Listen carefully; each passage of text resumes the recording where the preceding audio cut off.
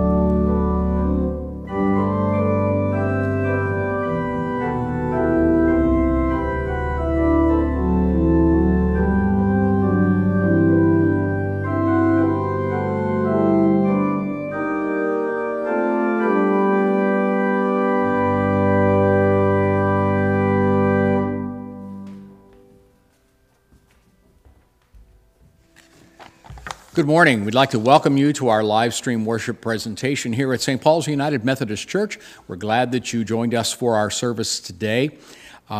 We are thankful to our crew that's here today, to our tech team, and to Elaine Fink, our church musician. And today the message will be brought by my colleague in ministry, Pastor Karen Slusser. Just a couple words as we start today. This is a day when we are also beginning in-person worship. If you would like to join us later, there is still an opportunity to sign up online. You can go to our website and see it there. We're going to have two services at 10 o'clock, one out here in the lawn right beside our sanctuary, and one in our chapel in the woods, both limited to 25 persons. There is still room in each of those if you would like to register. And then tonight at 7:30, we're going to be having a service in our main parking lot that can handle up to 100 persons, socially distancing, wearing masks, which is one of our requirements here, and we invite you to come and join us for in-person worship. We're glad you're here with us today, though, as we begin with a call to worship. How long, O Lord, how long must we hold onto this pain? How long will the aches of our souls have power over our hearts? How long must we bear the weights of worry, of guilt, of sorrow? Move beyond the past that holds us captive. We will move forward despite the scars. May God's steadfast love heal our spirits. May God's steadfast love help us discover the road to salvation. And if you are able to download the worship guide and would like to join me as you are at home in our opening prayer, let us pray. Holy One, in whom we bear our souls, we take comfort and courage in your presence. Through your love and light, we are able to explore what it takes to place our trust entirely in you. Help us lovingly put you before all else as we journey the corridors of uncertainty, knowing that your steadfast love shepherds us on paths unknown. Amen and amen. As we come to our time of prayer this morning and an opportunity to talk a little bit about our worship, we mentioned earlier our times of in-person worship here at St. Paul's. We also want to remind you, though, if you have offerings and you come to in-person worship, we're going to have a worship box there for you to put your offering in. We're not taking up collections and passing things around. And if you're one of our live stream guests, we remind you that you can give to support the work of St. Paul's as well as the other work of the ministries of this church electronically, either through our St. Paul's app or by setting up electronic giving with your bank. And we are thankful to all who have supported us in that way. We want to remind you, too, that if you are one who receives our Friday emails, the prayer list is available there, so that during our prayer time, we would invite you to use that prayer list to guide you in your prayers. We also want to pray for our country right now as the second wave of the coronavirus seems to be hitting. I read an article this morning that it's the young who are getting hit with it now because as states began to reopen and folks began going out to the beaches and the bars and places where they would congregate, mostly many of our younger people under the age of 40, that's where the virus seems to be spiking now. So prayers for wisdom for our young people, prayers for wisdom for our governors and national leaders, that they realize that the coronavirus is still with us. And just a word, as I said, I've been saying to people all week, we're all tired of this. I don't know anybody who isn't tired of having to worry about wearing a mask and socially distance from people we love and not visit folks that we care about in person. But viruses don't know that.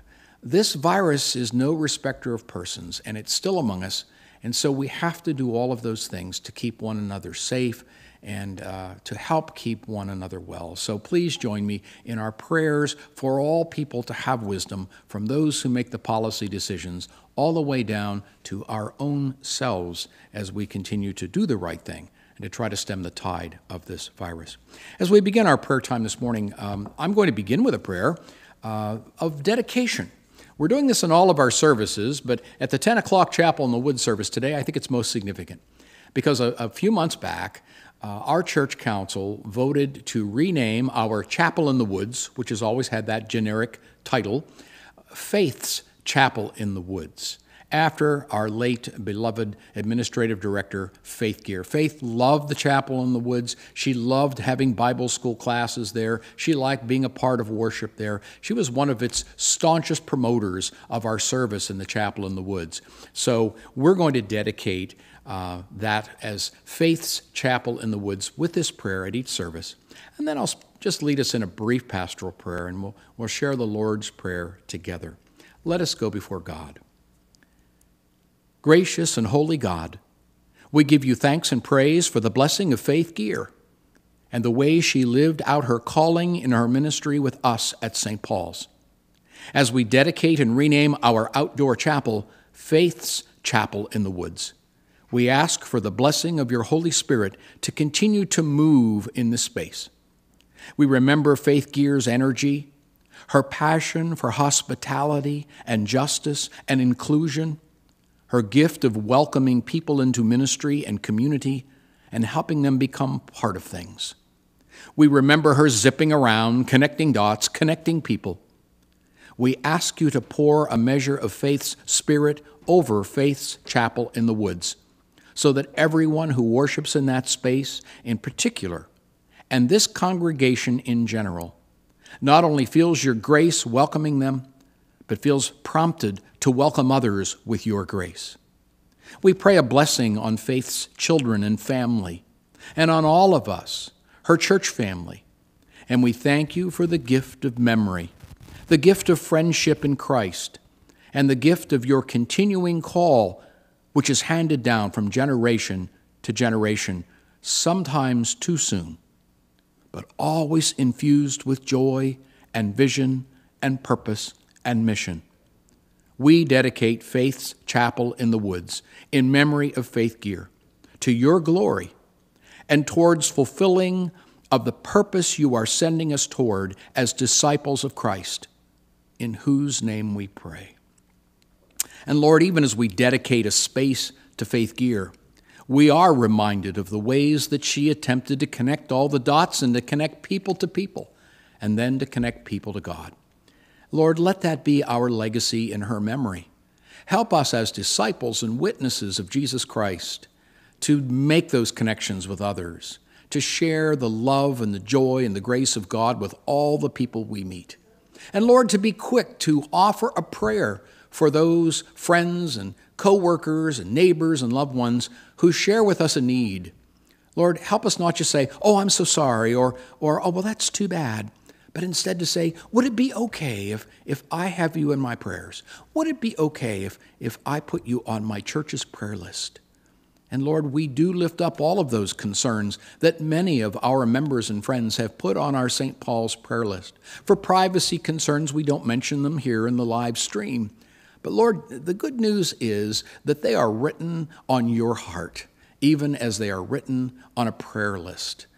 We give you thanks, O God, that you hear our prayers on behalf of all of those who have physical and emotional needs. Lord, I pray a prayer of strength for those who feel weak right now. Some maybe because of physical causes, but many because of emotional causes that are just energyless. And Lord, that reminds us of Faith and how much she was like a living battery who was constantly recharging those around her, sometimes to the point of exhaustion. But Lord, she had a noble cause, and we pray that you would energize us, that we might be lifted up like wings of eagles by your Holy Spirit, even as she was throughout her life. Lord, that we might energize others, that we might be a positive force for good and grace in the world.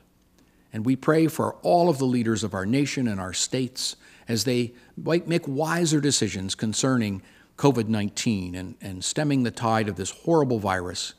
And we pray for all people, but especially those younger ones who are just tired of this and feel it's time to take off the masks and just get back to life as usual. And yet there is the virus awaiting. We pray, O God, that you would intervene with wisdom as well as with your Holy Spirit power to help us beat back something that seems to be so harmful to so many. And we continue to pray for the families of those who have lost loved ones. And Lord, again, we thank you that you walk with us through these times and that we are not alone. Hear our prayers and our praises today as we offer them to you in the name of Jesus, who taught us to pray together, saying, Our Father, who art in heaven, hallowed be thy name. Thy kingdom come, thy will be done, on earth as it is in heaven. Give us this day our daily bread, and forgive us our trespasses, as we forgive those who trespass against us. And lead us not into temptation, but deliver us from evil. For thine is the kingdom, and the power, and the glory forever. Amen and amen.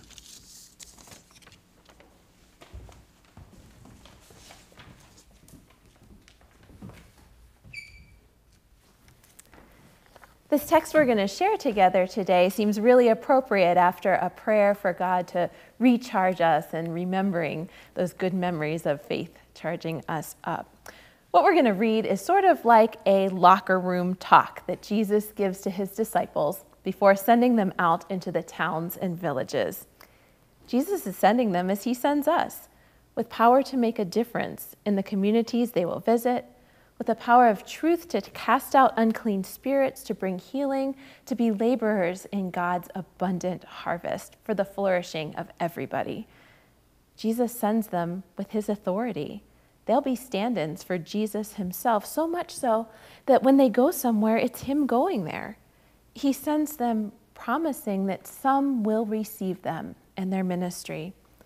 He sends them warning that some will reject them and what they have to say and what they have to do and the one they represent. He sends them the way Penguins coach Mike Sullivan sends the Penguins onto the ice. We just play. We go and do us. Some will like it, some won't. Some will even try to draw you into a fight over what you're doing, but we just do what we do, says Coach Sullivan. And it's a Stanley Cup winning tradition for his team, we know, a couple times in a row. It might get rough out there, team, says Jesus, but we just play. We do us. He says, trust what I've taught you. The one who endures to the end will be saved. We just play. And Jesus' last word to these disciples before he sends them out of the locker room, before he has them all huddle up and go 1, 2, 3 Jesus together before they go, it is to assure them that it won't be all bad, that there will be some who welcome them and their ministry that Jesus is sending them to do. So here this text is just a couple verses. It's that end of that locker room speech in Matthew 10. This is verses 40 through 42, and I'm reading from the Common English Bible. Those who receive you are also receiving me, and those who receive me are receiving the one who sent me. Those who receive a prophet as a prophet will receive a prophet's reward. Those who receive a righteous person as a righteous person will receive a righteous person's reward.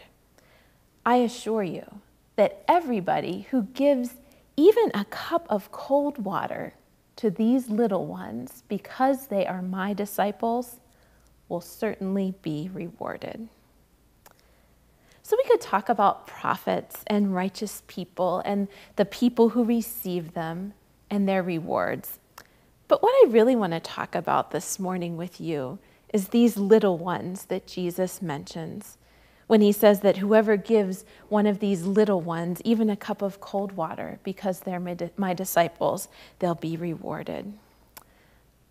See, I feel like we're living in a time and a moment that demands profound and world-shaking prophetic preaching and righteous action. Yet I know everything I have to say and do is totally inadequate in the face of the racism, the pandemic.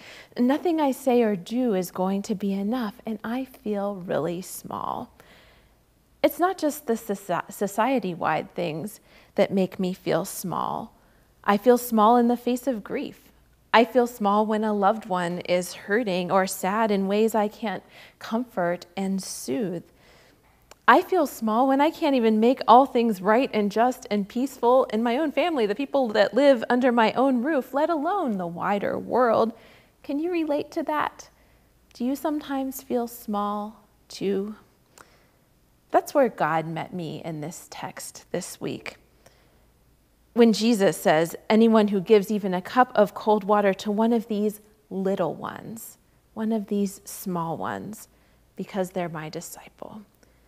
Reading for like the millionth time about that cup of cold water, I finally remembered something that happened to me a couple weeks ago. I had gone to have a porch visit with someone who was going through some difficulties, and about an hour into it was a real sunny morning. About an hour into it, her husband quietly came outside and just handed each of us an ice-cold water bottle and went back in the house. He wasn't part of the conversation. He just knew that we were sitting out there on the porch as disciples of Jesus together, and he brought us a cup of cold water. God met me through this text in that flash of memory to help me remember and help me hear that I'm a little one, that I'm God's little one, and it's okay to be small. Why is that so hard for us to believe, that it's okay for us to be the little ones that we are? If you're feeling small, God is meeting you right here in the text with me. To say that Jesus loves his small, little, ordinary disciples, his inadequate disciples so much that he pours reward on anyone who so much as does a simple human kindness for them.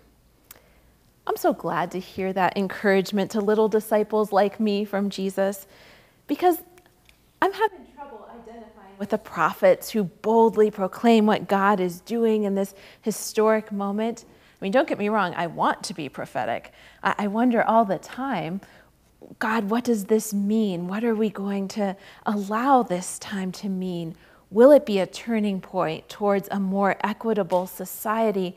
Will we lament to the point of sacrificially loving our neighbors as ourselves this time?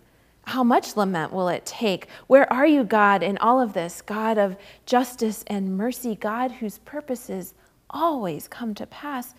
God, will you hold us in this uncomfortableness with your tough love long enough for us to bottom out and actually start using the power you give us to change and heal and resist evil and injustice and oppression in all their forms? See, I feel holy pressure and occupational pressure to be prophetic, but any prophetic words that come to me just feel too small. But with that water bottle handed to me as a little one, I feel like God is saying, it's okay. Go ahead and use your small words. They might be small, but they're from me. I feel like God is asking, do we really have to talk about the mustard seeds again? Jesus loves and sends his little ones. And I'm so glad to hear this encouragement to little disciples like me from Jesus, because I'm also really not identifying with the righteous person in the text. Lord knows I'm trying, but I am agonizing over what the right things to do are. It was already hard for us to know what the right things to do are sometimes, but now with this coronavirus pandemic sort of glazing over everything, every decision feels slippery, balancing needs and the sliding scales of risk to the community, to ourselves, to our loved ones. Some of the decisions are straightforward, like wearing a face mask when we go out. But some of those decisions, like expanding our social circle, in my case, when I live with a 16 and 18 and 20-year-old, as well as my husband and I, it's complicated to figure out what it means to be socially responsible and parentally responsible as we balance all those needs and risks. So I know we're not getting it all right. I bet maybe some of you can relate. When it comes to the work of dismantling racism, even trying to understand the scope of racism, trying to see more of what it means to be white in America compared to what it means to be brown or black in America, and feeling like that wanting to turn away from what I'm seeing, and realizing that even the option of turning away from it is a white privilege. Stumbling through conversations or preaching, I know I'm not getting it all right. And now God is saying, as I receive that water bottle, that cup of cold water, to me, one of the little ones, I'm hearing God say, yeah, it's true that your small actions are not enough to solve the world's problems. They're not even enough to solve the problems in your own family, but they're worth doing. Those small righteous actions that you can do because Jesus is sending you to do them. Jesus loves and sends his little ones. God is reaching out to me in this text, helping me see that I'm one of the little ones, a floundering disciple of Jesus. And the good news is, Jesus already knows that I'm a little one and is sending me anyways. And he doesn't just send me, he comes with me in such a way that if someone shows me a kindness, it's a kindness to him. That's an opportunity for God's goodness to flow into the world. God's challenging me to trust that Jesus really does love me as a little one.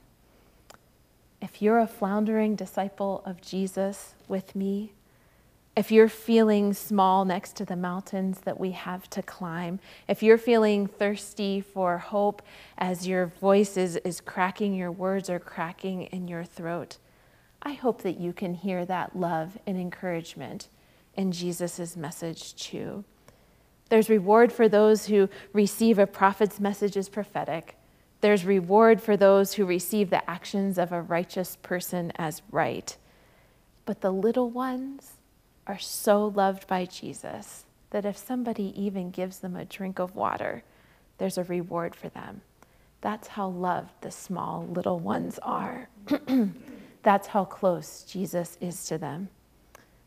So Jesus sends them. Jesus sends us.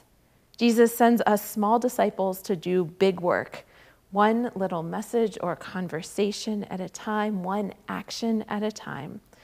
And what we may do or say does feel small compared to the need, but we can go with confidence. We just play. We do us, trusting that we're sent by Jesus, who receives us and loves us even when others reject us, who works all things together for good. Keep going in the work Jesus is sending you to do. Don't give up. When you feel small, don't give up. Trust Jesus already knows you're small and is sending you anyway. That's the message that God is speaking into me through this text this week, and that's the message that I share with you. Maybe God is meeting you there too. I really wanted to come up with some great story to close this message, to make it a bigger message, but I didn't think of one. And I'm going to have to say that's okay. I'm going to trust Jesus to work it out so that the small message that I shared with you is enough. Amen.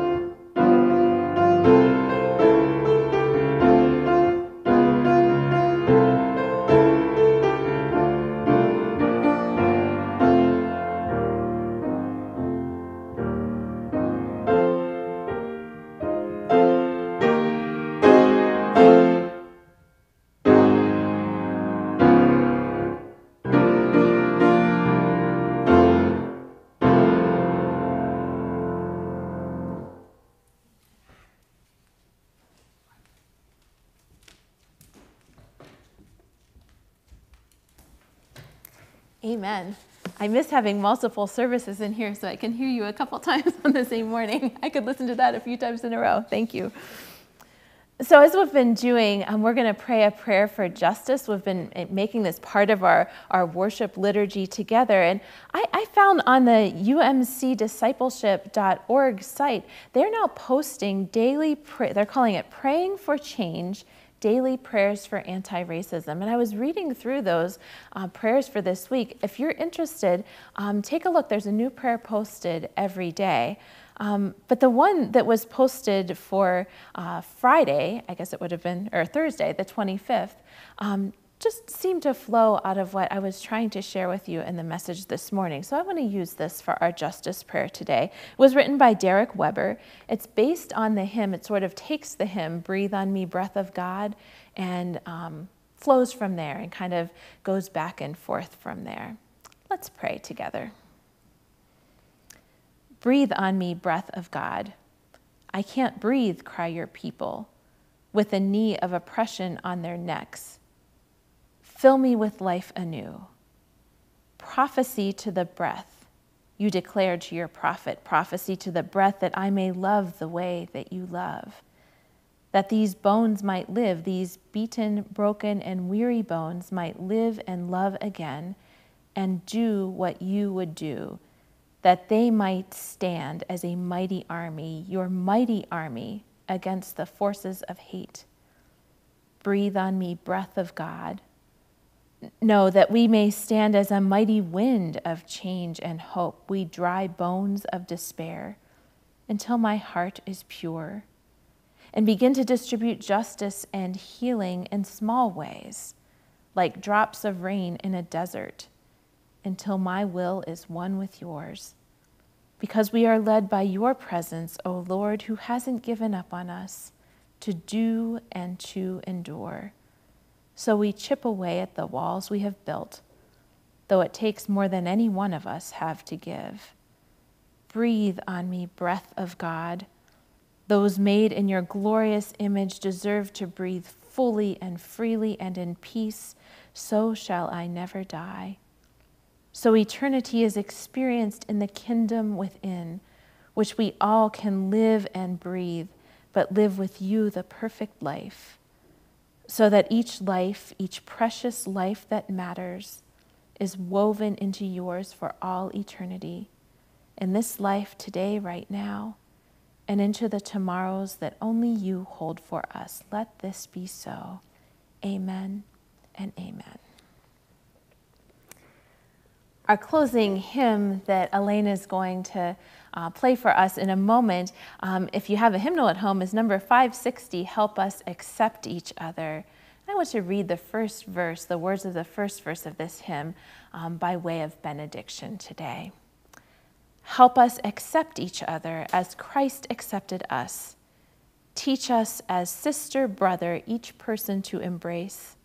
Be present, Lord, among us, and bring us to believe we are ourselves accepted and meant to love and to live. Go in peace. Go in joy. Amen.